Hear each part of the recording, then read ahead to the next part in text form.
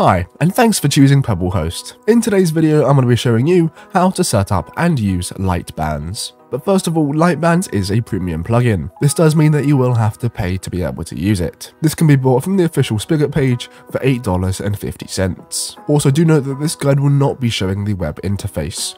Instead, it will just be showing the config and the commands. So let's get right into it. So once you have bought and downloaded the LiteBans jar file, we then want to go to our server files. So we'll go to the file manager, then into the plugins folder, then you want to click upload, file, and then we can find our LiteBans jar file and simply upload it. Once it has uploaded, we're then going to restart our server. Once it has restarted, the config files have now generated, but before we go into editing them, we're going to actually set up a MySQL database. In order to do this, we're going to go to the left to MySQL database, and we're then going to click LiteBans. It will then check your server for the jar file, and then there we go. We'll now click configure, and now our MySQL database has been set up. Next, I'm going to show you how you can edit the config files. So once again, we're going to go back to the file manager, then into the plugins folder, and then into the LiteBans folder, where we can then find config.yml. And in here, there is a ton of different options that you can change. So I definitely recommend taking a look through these. A few you probably want to take a look at are these. Here we have the warnings, and as you can see, it's currently set by default to expire after 7 days. Now you can simply just change this to whatever you want, and as it says here, if you want to make it permanent, you can also just change this to permanent. And there's also actions down here. So by default, when you get your third warning, you'll be kicked from the server for this reason. And once you get your fourth warning, you'll be temp banned for 1 day, and also for this reason. We also have another thing here, which is silent equals false. Now what this means is that by default, if you do, for example, a ban command, it will currently be broadcasted around the whole server. However, if you say true, it will mean by default the punishment is actually silent, meaning that everyone won't be able to see it in the chat. Another one you also probably want to have a look at is the mutes, but more specifically the command blacklist. So if a player is muted, by default they can't really do anything.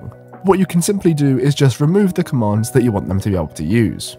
So let's say that I wanted them to be able to do the command /say while muted. I could simply just remove it and then save the config. You also might want to take a look at the MySQL config, and this will show you everything you need in order to set up your MySQL database if, for example, you aren't using our automatically configured one. We also have durations here, which gives limits on what people can do. So obviously, if you do have a plugin like LiteBans, then if you give someone this moderator permission right here, you can then change how long they can temp ban and how long they can temp mute. So let's get right into the commands. So first of all, we're going to start off with the simple ones, which is banning. So we can do /ban, and as you can see, we already have a few options here. We can continue with /ban, or we can do /ban IP, or even ban list. If we continue with ban, we can then put a username, and then instead of putting a reason, we can actually put a timescale, and this will actually be a temporary ban. If you don't decide to put a timescale, it will be a permanent ban. So if we, for example, put 7D, that would then be 7 days. If you want hours, it would be an H, years, it would be a Y, and so on. So if we were to put 7D, and then a reason, so if we said he was X-raying, then as you can see, strange stand temp ban Neo6 for 7 days for X-ray. And on that alt account, this is the message that we got. You are banned from the server, banned on, and then the date, banned by, and then my name, the reason, and then how long it will take to expire.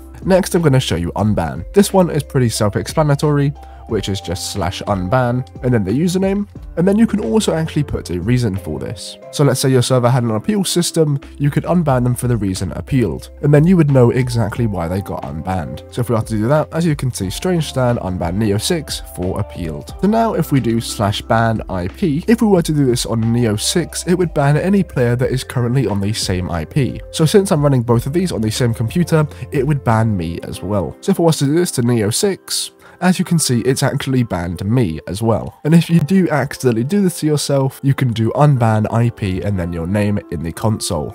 And since I did un-IP ban me, it also un-IP bans anyone on the same IP as well. We can also do /ban list, and this will show anyone that has been or currently is banned. So as you can see, 5 minutes ago, Neo6 was banned for X-ray, and then they were unbanned for the reason appealed. And then 1 minute ago they were banned, and this was when I IP banned.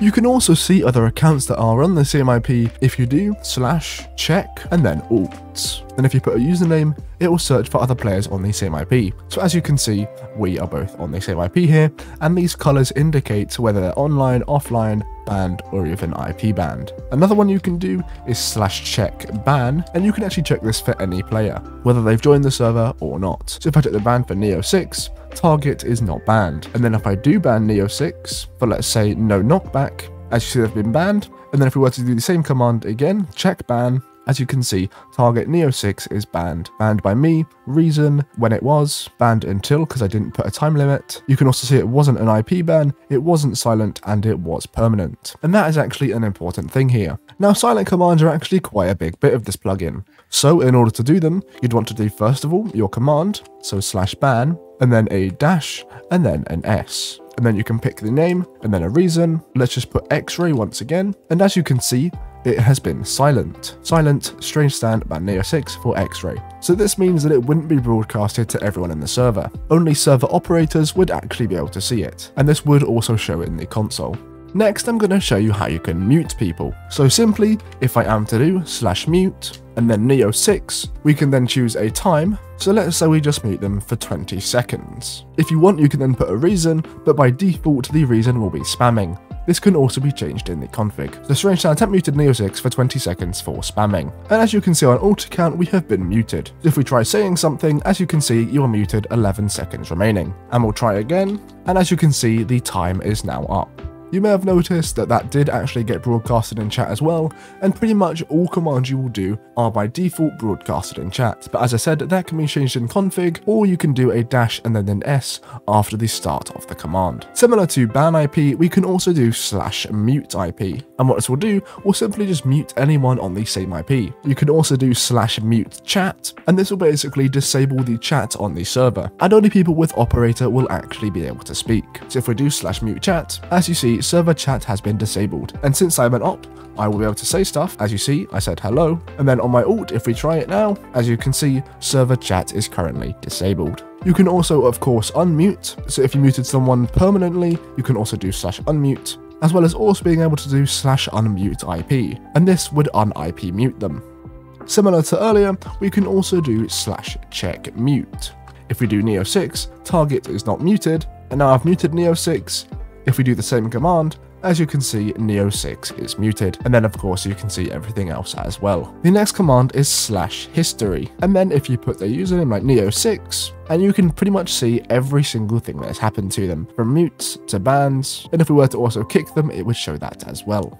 The last thing I'm going to show you is how to clear the chat. So for example, someone is spamming and just filling the chat with random messages, you can do /clear chat. And what we'll then do is add basically a ton of messages so that the chat is cleared. So now we just have a big blank box. But anyway, hopefully this video has been helpful. If it has, definitely leave a like and subscribe, and hopefully I'll see you next time.